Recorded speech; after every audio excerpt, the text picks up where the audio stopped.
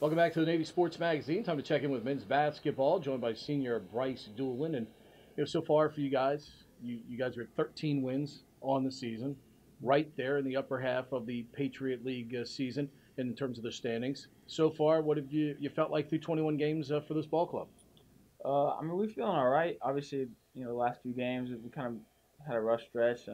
We know a lot of the games that we went through in the non-conference season have already helped us and will continue to help us in the Patriot League season. So that's big for us. We've got a lot of different types of games, been in different situations. So that's good going forward. We just got to keep sticking to the plan and keep staying together. What was it like last Wednesday at Lafayette to drain that shot and give your team a much needed victory on the road, certainly within the conference? Yeah, I mean, obviously we feel it shouldn't have even got to that point. We played all right. Our defense wasn't great that game, so we allowed them to score a lot of points. So it was a pretty high scoring game, but I mean, it felt great. That's the first time in my career I've done that here, so it was fun. It's just fun playing the game. It's fun, being able to, everyone kind of dreams of hitting a shot like that, and everyone's seeing it. So it was definitely cool, but at the same time, it's one game in the middle of a big a big season, and it's not a sprint, it's a marathon. You got a whole season left, a lot of games still left to play. So I'm glad we was able to get that win, but just got to keep moving forward. Tell me now, during the plays, you're watching Hassan. Now, the great thing is Hassan gets the ball, and he's in a straight line. He's allowed to come up the court really unimpeded. Mm-hmm. Did you think he was taking that ball to the rack, or did you think you were going to get the flip pass coming off the screen there? Yeah, honestly, I honestly wasn't sure. I had the opportunity to back cut if so, and I kind of started walking my man in, and he wasn't really biting. He was kind of playing back a little bit, so I came off, and it's either up to Haas to pitch it to me or keep it, and he was able to get it to me. My man kind of backed up, so he saw the opportunity to pitch it, and I was just able to hit the shot. So For you, throughout your career here, I mean, you've been a guy that early in your career had some injuries that sidelined you a little bit. How tough was that to fight through to get to where you are now, where you're obviously someone that's looked toward on an everyday basis to help lead this team? yeah, I've definitely come a long way, and I'm very very thankful, very blessed. Obviously, freshman year, big knee injury, knee surgery, and I was afraid I was gonna miss the whole season. The doctors thought maybe, and once they did the surgery, the way my bone broke, it was able to, I was able to, I was only out for like 3.5 months. I was able to make the first game still, and then obviously just different things since then.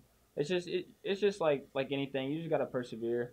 There's gonna be ups and downs, trials that you go through in life in general. You just gotta keep moving forward. And now as a senior, looking back, a lot of those times helped me. A lot of those times have made me appreciate being in the game, being able to play.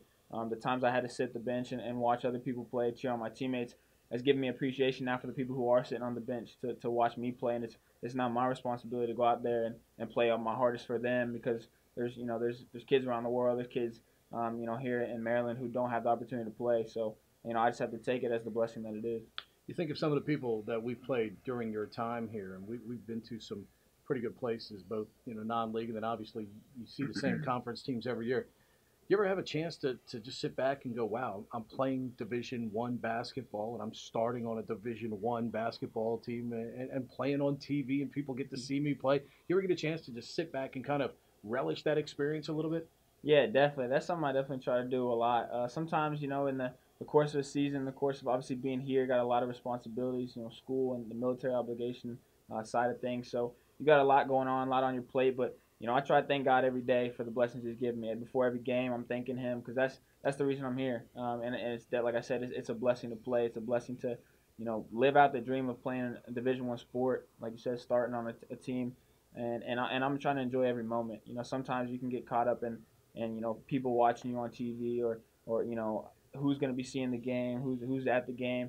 But honestly, at the end of the day, you just got to take it as the blessing it is, and I've been very grateful for the blessing. Out of a lot of the good out of conference opponents we played, what's been the one out of conference place maybe that we've gone that maybe you were looking forward to the most or enjoyed the most playing at? The one I was looking forward to the most was last year at MSG. Not obviously we were there ready to play, and it got snowed out, so we weren't able to play. Um, but that was a big place. Obviously, this year we've got to play at a lot of places. Probably Florida Gulf Coast this year was the best place. I enjoyed playing. It's a great campus down there. Great, we played well in that tournament. Went 2-1.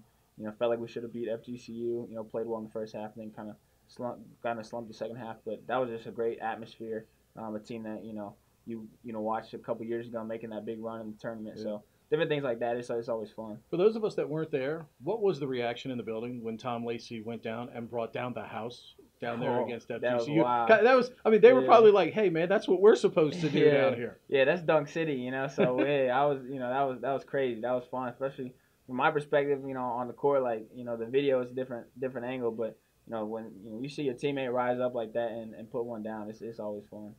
What do you hope to accomplish here in a few months? What are you looking forward to post graduation? Uh, I'm just excited. I don't want to say I'll start in real life because I think I've been doing real life here at the academy. You get so many unique life experiences that a lot of people, your friends back home, don't have, and they don't have that type of that perspective that you have with some things, being able to do some of the things I've done. So I don't want to say I'm starting real life, but obviously going to Pensacola, Florida soon, and starting my um, track to being a Navy pilot. That's just exciting. It's something that um, you have to be excited for. It's something that you're gonna be leading people down the road. I'm gonna be leading people underneath me and in charge of people's lives. And so I'm just trying to enjoy the time while I'm here, but also soak everything up and realize that there's things I'm gonna have to do and I'm gonna have to start making hard decisions in life, and I'm just trying to prepare for it. If we go into a club on a Saturday night and there's a drum set in the back of the club, could Bryce Dulin sit down and play drums with just about anybody at that point? I'm not gonna say anybody, but I would like to get on a set. I would like to. I enjoy playing the drums. My dad had a set when he played since he was like 3. My grandpa's a pastor, so he was always in the church playing drums. So every time I go back home, I like to get on my grandpa's drum set and play a couple beats. But All right, let's have a little fun here. If you have the opportunity for one food, what's it going to be? And King Hall excluded food. here. Yeah, I probably wouldn't pick something from King Hall, honestly, anyway. Um, I don't know. I'd probably say fried chicken. Any kind of chicken. I like chicken tenders, fried chicken, like thighs. It don't really matter. Favorite chicken place? Favorite chicken place. Hmm. I don't know. I'd probably just say back home. My mom's cooking. You gotta go with Nothing that. better than home Yeah, cooked. mama's Trust me. cooking. If you could have one person for a meal to sit down with, who would it be? I'll probably pick Lecrae. He's a hip hop artist, Christian Mhm. rapper. Some would say. I think it's a guy I really looked up to. A guy who I think is, um, in this time, this era that we're in. He's really he's. Some people say he's kind of mainstream, and he's kind of he's very involved in hip hop and great guy, but just a great leader for our nation. I think a young guy. Young low 30s. Who's really doing a lot of things to inspire change, a lot of things to inspire young people to live right and just to do the best they can. And he's really giving people hope. And I think I just like to bounce questions off him and just talk to someone like that. 20 minutes in a gym with one person to shoot around with. Who is it? I gotta say Michael Jordan.